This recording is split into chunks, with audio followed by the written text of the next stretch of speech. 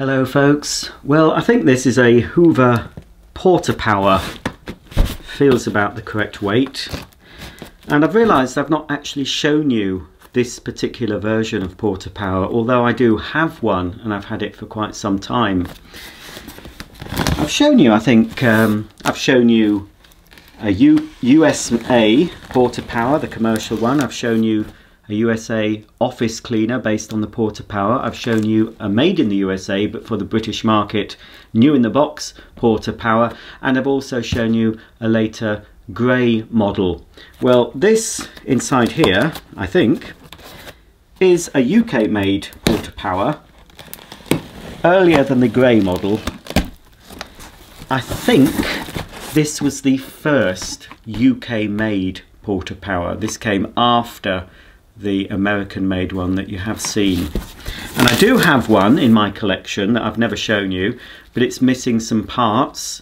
So I thought I'd get this one, and out of the two, keep whichever one is the best. But I don't think this has got all the tools either. It is the correct one because we do have the original Hoover Portapower box. And yes, back in the day, I had one of these exactly like this one, in exactly this box. I had one of these from brand new. I can't recall how much they cost back then, maybe about £50 in the 80s. This is, I don't know, this could be 83, 84. Box is a little bit worse for wear, as you can see. And judging by the hairy forearm there, that's a man or a woman on some hormone treatment, clearing up after a bit of DIY work, because that's the only time you would see a man using any sort of vacuum cleaner in brochures or on boxes or in TV commercials. You'd only see a man with a vacuum if he was cleaning his car or picking up DIY mess. Otherwise, no, men didn't vacuum back in the day. But as you can see, there is a man here using the Portapower for some sawdust. And then, judging by the painted nails here, we've got a lady using the Portapower on stairs. Ideal for stairs, of course, because of its compact size. And yes, lo and behold, here we have the Portapower inside a car, and there's a man cleaning his lovely velour car seats. So let's have a look. This is model S1126. And I think it's missing all the small cleaning tools, but they may be included, but they weren't pictured. Here's the standard. Now the tools for this one are dark brown, not black, but I think they did change to black a bit later on. Certainly when Hoover launched the grey model, there were a black tool kit, and the burgundy Portapower Super with wheels, that had a black toolkit, but it was different to the standard 800 grey model. So here we go, the suction nozzle for the carpets and hard floors. It's got the floating brush, which you can lock in the down position for your hard floors. Leave it floating for carpets, or you can lock it in the up position as well. So there we go, pretty standard nozzle. One of the hopefully two extension tubes, in very good condition, to be honest. The locking ring hasn't broken at the end like they often do.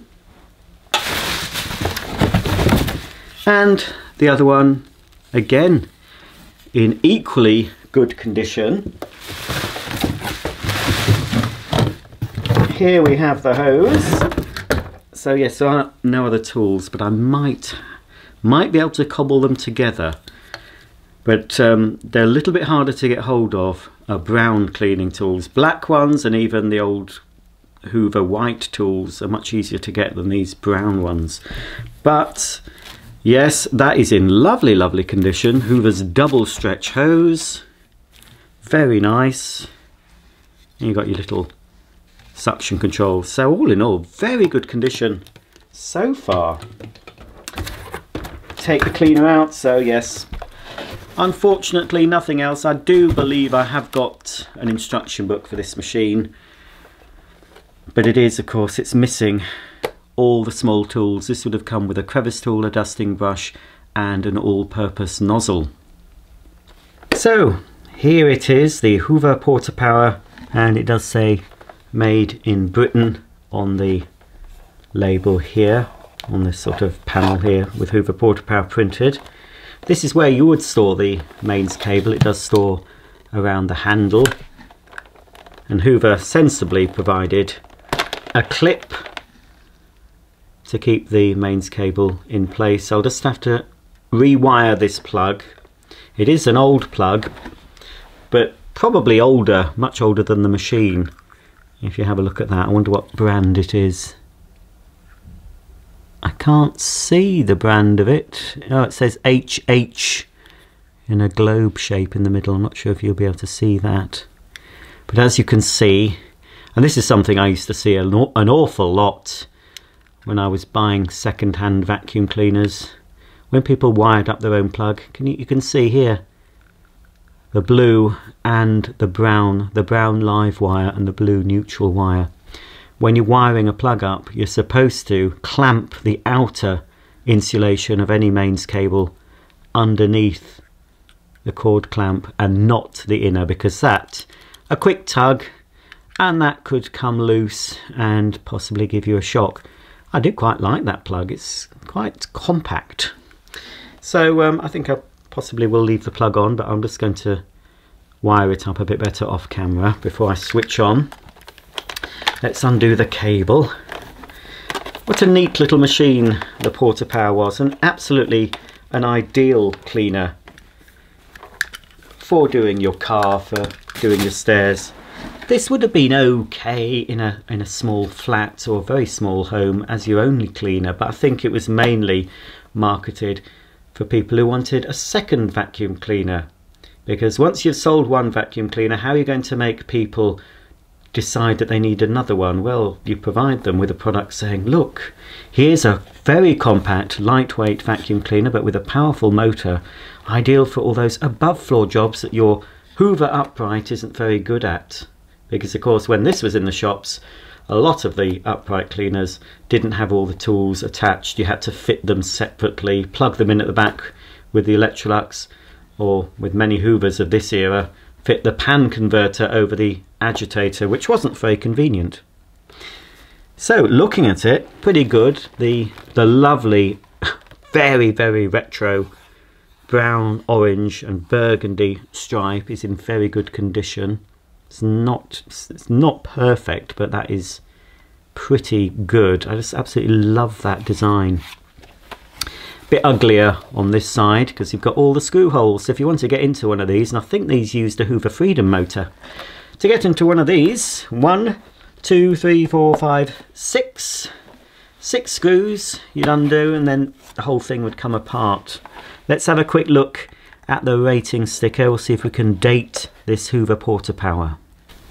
Okay, so this is Hoover model S1126, 240 volts, 50 hertz, 800 watts, serial number S1126 401-01448, trademarks of Hoover PLC, made by Hoover PLC, Great Britain. So on the serial number S1126 is the model, and I believe 4 donates the year. So this is, I would say, from 1984, and I think the 01 denotes the month. So I think this is from January 1984. At the top of the Portapower, we've got 2 anchor points here designed to take the optional carry strap. Now I've got one of the original carry straps I bought as an optional extra back in the day. They never came with one. I think the USA commercial Portapower that is the most recent and possibly the last version of Portapower, I think that came with one. I'd have to check back on the video. So I'm sure probably on Amazon.com or some other suppliers in the USA you can possibly get a carry strap because it'll fit all. But quite hard to get, I would think, in the UK. There's a toggle type on-off switch, very reminiscent of older Hoover Constellations or some Hoover upright cleaners. And at the back here, and yes, it's perished, but I've got plenty of this sort of material. we have, if I can open it, we have the blower outlet. This sucks and blows. It doesn't want me to open up the back of it. The very first Portapower we got, the USA one, if you watched that video, the back grille was a different colour, sort of a burgundy-ish colour I think, and also the bag door was a different colour, but as you can see with this version it's all the same. So, being very, very careful. I don't know why that's that doesn't want to open. Believe you me, it does open because it's designed. Oh, there we go. Phew. So yes, as we can see, this mesh diffuser has completely perished, just crumbles to bits, that. But I have something very, very similar that I can just cut to fit, and if you look here, I'll have to get that bit off, but it's just glued, just a line of glue, that's all that held that in place. There we go. So that's what time has done to this Hoover Portapower. And as you can see now, we have got a little hose inlet, or outlet perhaps you could call it, where you can fit the hose and now use the Portapower for blowing. And a vacuum cleaner that blows is quite useful. Now if I had the crevice nozzle, that's the nozzle I would put on the end of here to concentrate the blowing. Of course, crevice tool concentrates the suction, ideal for doing your nooks and crannies and down the sides of your chairs, but it also, when it's used as a blower, will concentrate the blowing action. Absolutely fantastic for cleaning behind radiators because they get a lot of dust built up.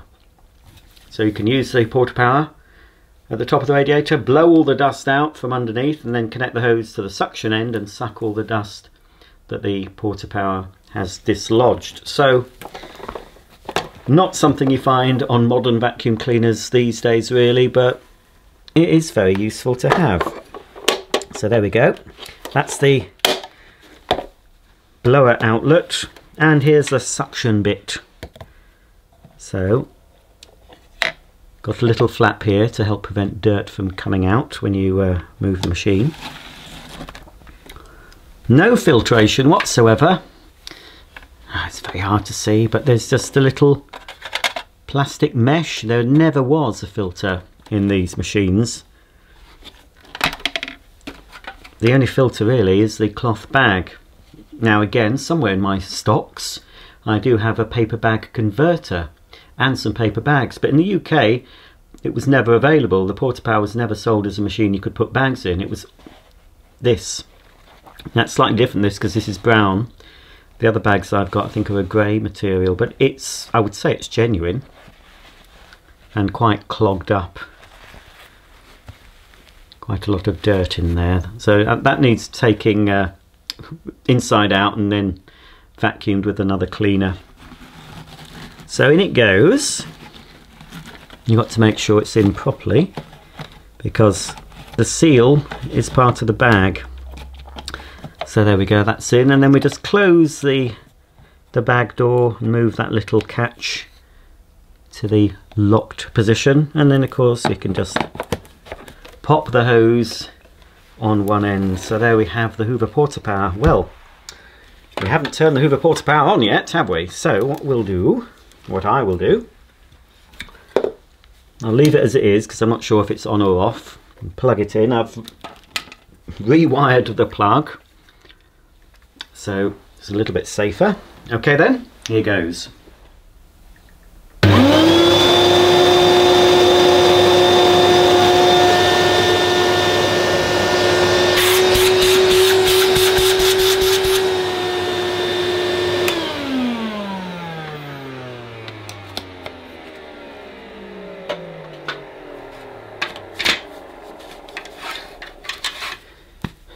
Well, doesn't sound too bad. At some point, could possibly do with being serviced. So as I said earlier in the video, I do have 2 of these, so when I find my other one, it's somewhere in storage, I think this one is possibly in the better condition, especially on the underside of these, because there's no wheels. People used to drag them along carpets and hard floors especially, and they would all scratch up, but that's not too bad. So it's possibly only had light use, and judging by the condition of the cleaning tools,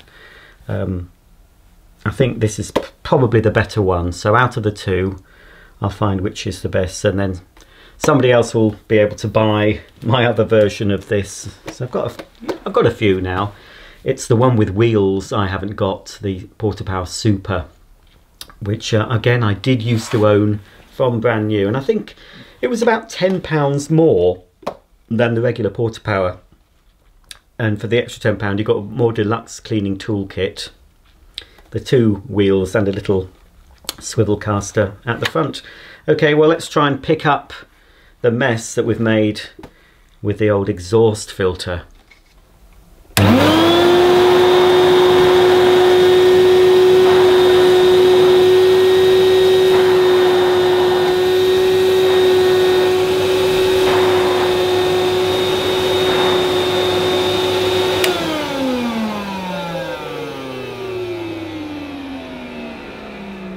Well, it's picked everything up as I expected.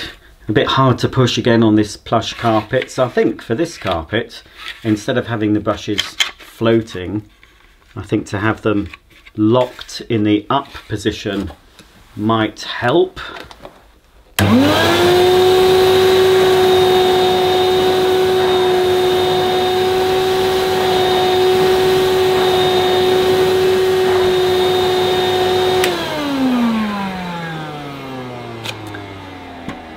Not bad, not bad at all.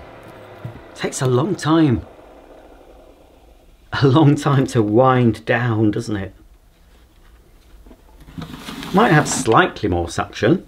I mean, this isn't bad actually, but might have slightly more suction if I was to vacuum out the bag. So I've got another vacuum behind me, so I'll just try and get as much of this dirt out of the cloth bag as I can.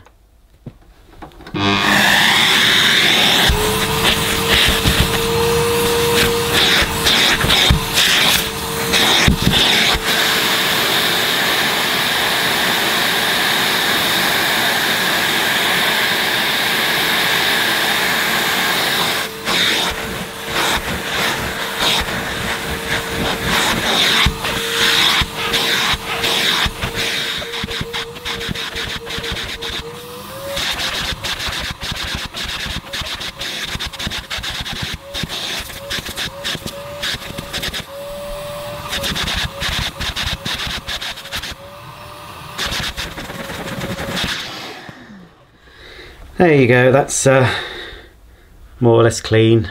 I could have spent a couple more minutes on it, but it'll do for now. I don't think it really needs washing either. I'm just worried it might shrink, you see, because again the cloth bags for these are hard to get hold of, although again I have seen them on Amazon.com in the USA, but not in the UK.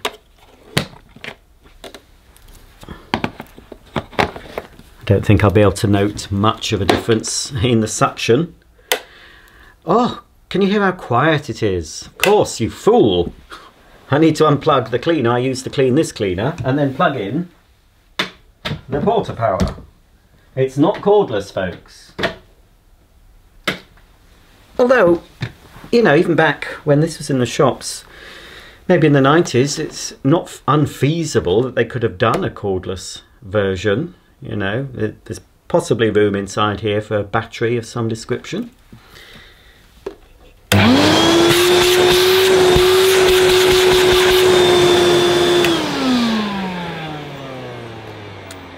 Well, pretty pleased with that. It's what I expected. It's pretty good condition. It looked pretty good from the pictures. One thing I'll do, I've never tested the suction, I don't think, on a Hoover Portapower, so if you excuse me, I'll just go into my drawer here, hopefully, move all these boxed vacuums out the way, right, now I had it yesterday, folks. Oh, it's I didn't put it away, it's still here, look. Now, it's hard to get a decent seal on this type of hose end with a locking ring. Always seems to, it will leak out a bit because of the design of it. But if I close that off a bit, then it might help. This is just a very rough guide, so let's see what an 800 watt vacuum from the sort of mid 80s, see what suction it can produce.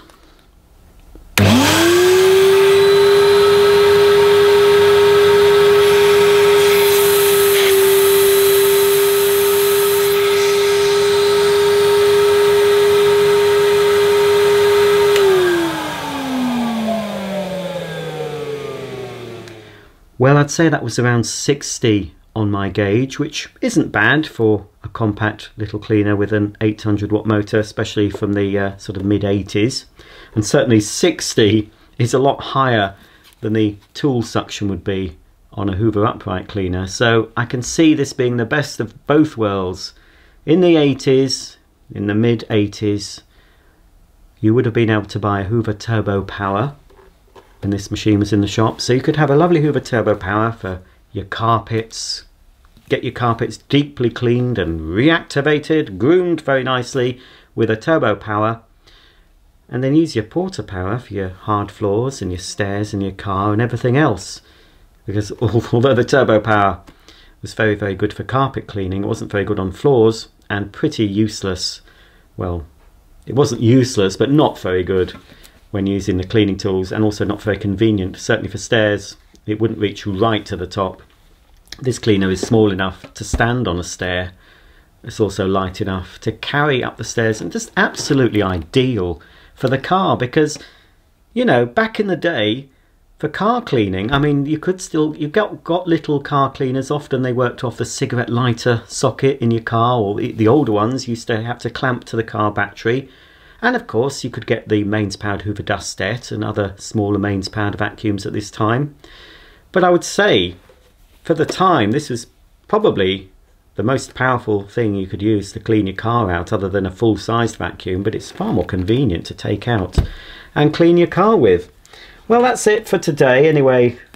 Little look at this very basic but very, very handy Hoover Portapower. This would be handy now, you know. I know we all go for these cordless machines, but sometimes you want something with mains power, something that's not going to run out of juice when you're halfway in a job. Just an ideal little machine. And I've got a couple of DIY type cleaners to show you on this channel. I'm not sure if you've seen any of them yet.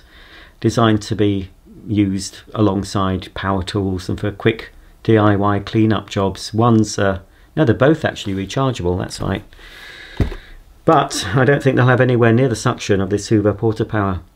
If you have any comments or questions about this blast from the past, the Hoover Portapower, please comment below, and I'll see you all very soon for the next video. Bye for now.